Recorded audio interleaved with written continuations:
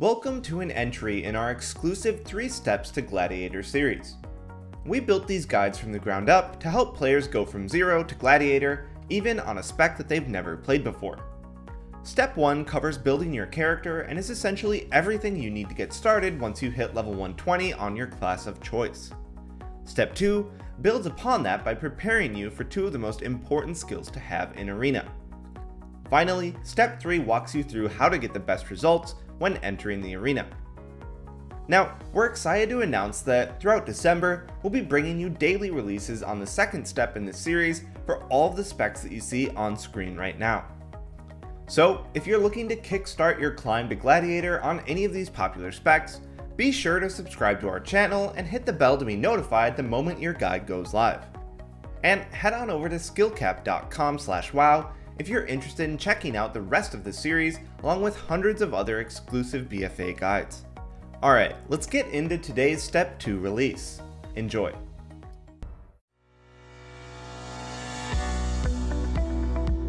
Hi there, Joe Fernandez here, and I'll be going over another step to Gladiator on Windwalker monks.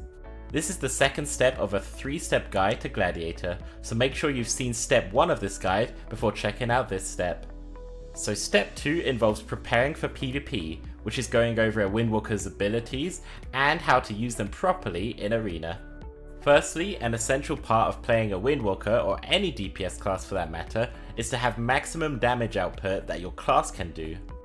Your main damage rotation will be number 1, Rising Sun Kick, number 2, Reverse Harm, number 3, Fists of Fury, number 4, Whirling Dragon Punch, number 5, Blackout Kick, and lastly number 6, Tiger Palm. You want to avoid using Blackout Kick or Tiger Palm twice in a row because of your mastery and due to hit combo. The top 4 abilities of your rotation will deal your most damage in arenas, usually with Fists of Fury topping damage, especially against cleave comps, followed by Rising Sun Kick and then Reverse Harm. One important aspect of Reverse Harm is to use it on targets that have lower health so it does more damage. The higher the heal, the more damage it deals, so not only will you increase the damage aspect of it, but you will in turn gain more healing for you or your partners. A Windwalker has 2 resources for damage, energy and chi, which is very similar to a rogue's combo points. You gain energy naturally and you will use abilities such as Reverse Harm, Tiger Palm, or maybe Vivify with your energy.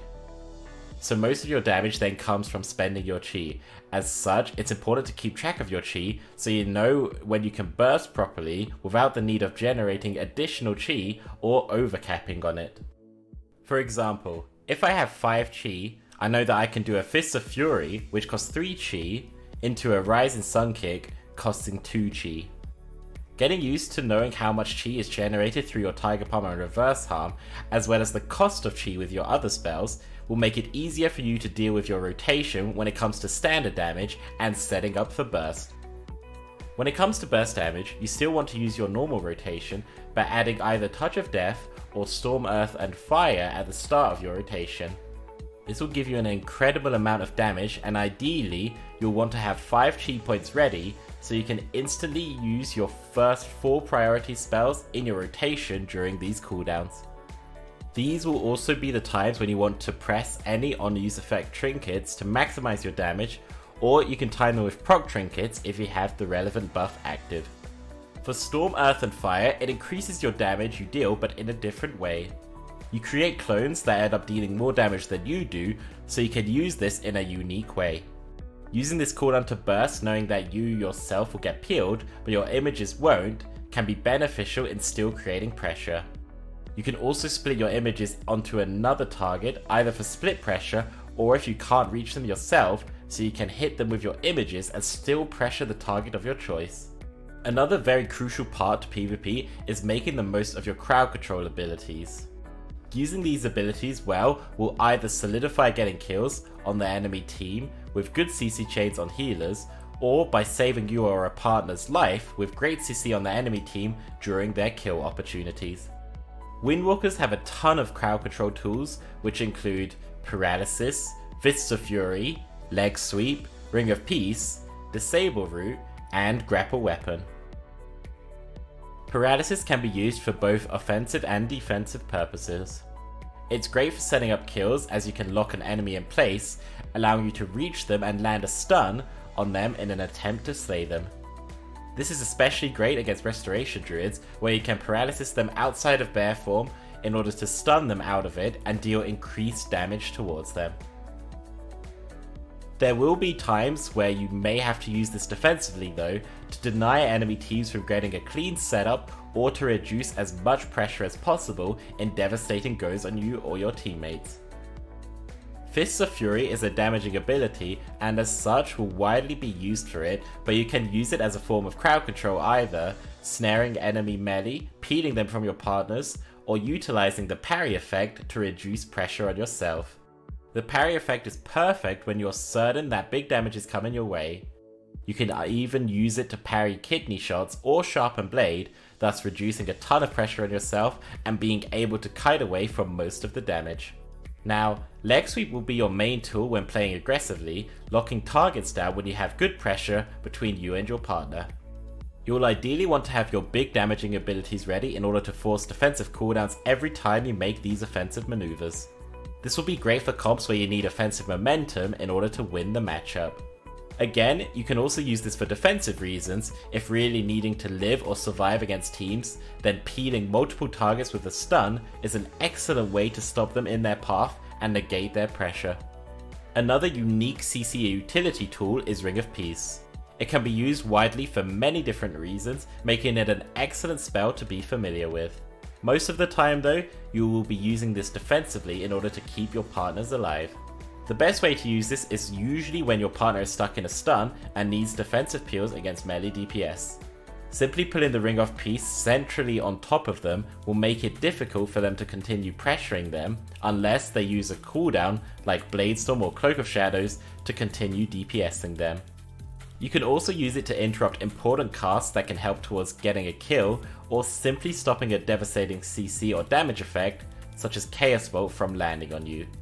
Pinning enemies against the wall is a more difficult yet very effective task when confident in your ability to place Ring of Peace. This can be devastating for enemy players to deal with, especially if they have no way of getting out of it. Bear in mind when facing other monk teams, as they will most likely have Ring of Peace too. Being able to Ring of Peace on top of their Ring of Peace can render their one useless, so be mindful with your Ring of Peace usage.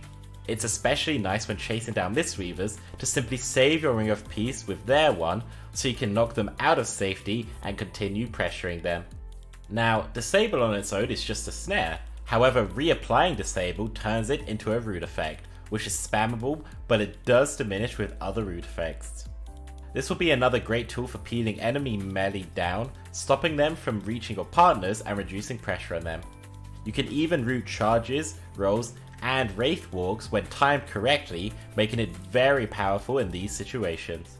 Last but not least, Grapple Weapon is an excellent tool for peeling all melee DPS apart from Windwalkers and Feral Druids. You will mainly use this in order to remove damage or negate pressure from the enemy melee, again can use them during stuns so that they don't build pressure in these windows. You can also use it during big cooldowns, reducing its effect by a ton, or preemptively using Grapple Weapon to avoid important damaging effects, such as kidney shots or sharpen blade.